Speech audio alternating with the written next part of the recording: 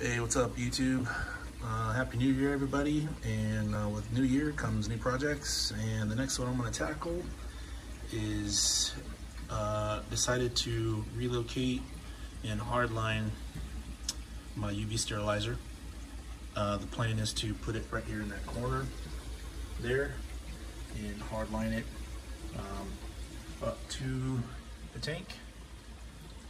And obviously run a hardline to the manifold. There will be some pieces of hose. Obviously I'm still going to run a hose from there to the hardline and a small piece from there, the return to the tank, and the inlet to the UV sterilizer will have a small piece of hose just to allow for some flexibility. No big deal. But yeah, I'm going to relocate it to the corner because the plans are to put my waste collector that I have coming for the Bashi skimmer, and also the second media chamber that's also here as well. So yeah, there's the before shot, and I'll be right back. I'm going to show you kind of what I plan to do and the parts that I'm going to be using. So let's get to it. All right, so here's the stuff laid out that I'm going to be using. Well, those of you that have tanks already know that having towels always a good idea because stuff happens and you're gonna get wet no matter what.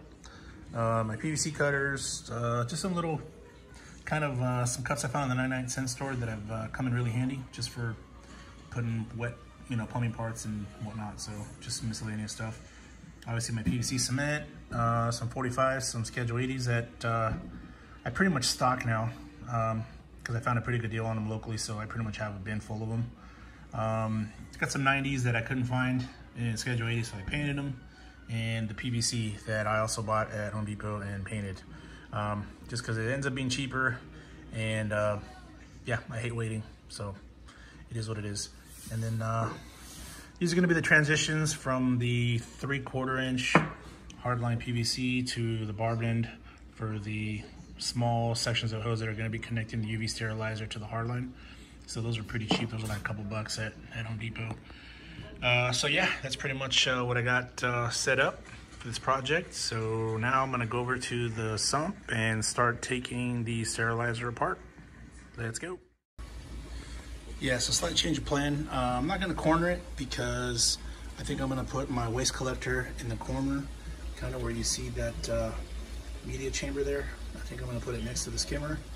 And I'm just gonna actually move the UV sterilizer about 3 or 4 inches to the left of where it was, and about 2 inches lower than what it was.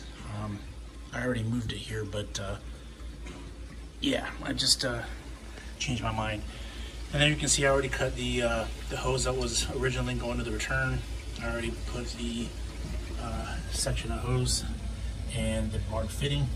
And right now everything's loose, obviously, because I'm going to get everything clocked just right and get everything kind of mocked up before I start tightening and gluing. So yeah, just a quick little update on where I'm at. So I'm going to get back to it. Okay, so here's the finished plumbing project. As you can see, the UV sterilizer is back up and running. Did a quick leak test. Did find one small leak that I forgot to glue a joint. So yeah, definitely check your glue joints before you get everything running again. Yeah, but it was just a minor thing. It wasn't too bad. It was on the return. I'll show you where that's at in a second. Nothing major. Had to obviously turn off the valve to the manifold and fix it, and then fire it back up again. But basically it's coming out of that ball valve there. Kind of goes up and over, and the reason I did that is because the return pump that I'm using is way too powerful. I mean, I'm only running it right now at like 65–70%, even with running the media chamber and the UV sterilizer.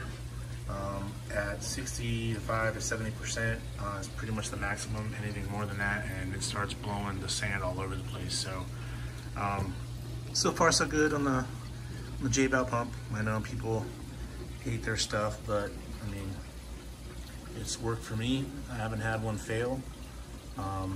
And even if it did, they're pretty readily available and very affordable. So, you know, for me, that's all I ask. So,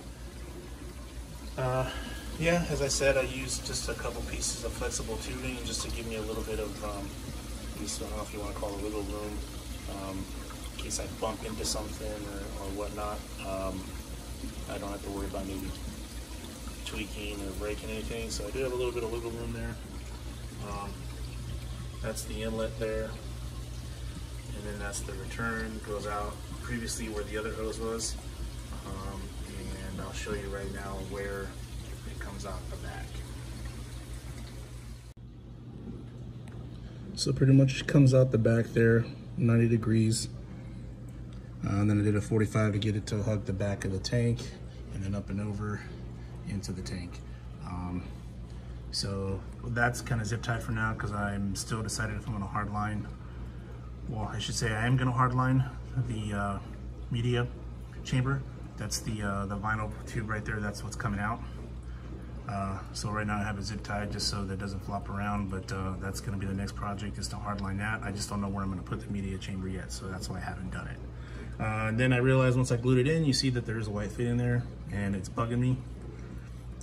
Be honest, I couldn't really sleep last night because I messed that up, and then I kind of gashed the paint there, so I'm gonna correct that, just not today. A little tired, but yeah, you can see there's flow in the tank, and yeah, I do have some green algae on the rocks. That's because the tank does get some indirect sunlight, but it is a new tank, as you can see. No livestock in there except for cleaner shrimp, Sally lightfoot crab, a small cleanup crew. I did have fish in here before and I rushed it, as they say you shouldn't do. And yeah, one fish had marine velvet and it wiped out all but one of my fish. That one's in quarantine and doing well. I'll probably do a video in the next few days on the quarantine system. But yeah, so going through the fallow period for the marine velvet. It's gonna pretty much end at the end of February. So yeah, that's where I'm at with that. But for the most part, the algae isn't getting any worse. It's pretty much stayed on those rocks. I haven't really brushed it off yet. I'm kind of letting it run its course. Again, it is a new tank. Yeah, there's a kind of a quick look at the tank. I haven't really shown what's going on in the tank very much, but yeah, that's gonna be a future video as well. Obviously nothing much to show, so that's pretty much why I haven't done it. But yeah, that kind of just wraps up this part. Well, not really, I'm still gonna fix that, but for the most part, you see the hardline. Still have to do some cable management because I'm still working on my light rig there.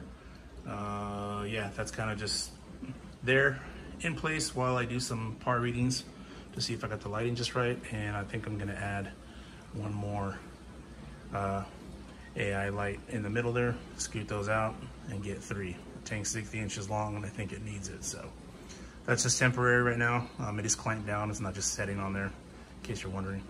It does have a screw on each side just for mock-up purposes, but yeah, I need to finish the hood, but I want to get the lighting right, and obviously given what I'm going through on the tank, I don't really need the lighting, so it's not really a big priority. So yeah, so that's pretty much it. I mean, it wasn't going to be too big of a project. I didn't think it was going to be.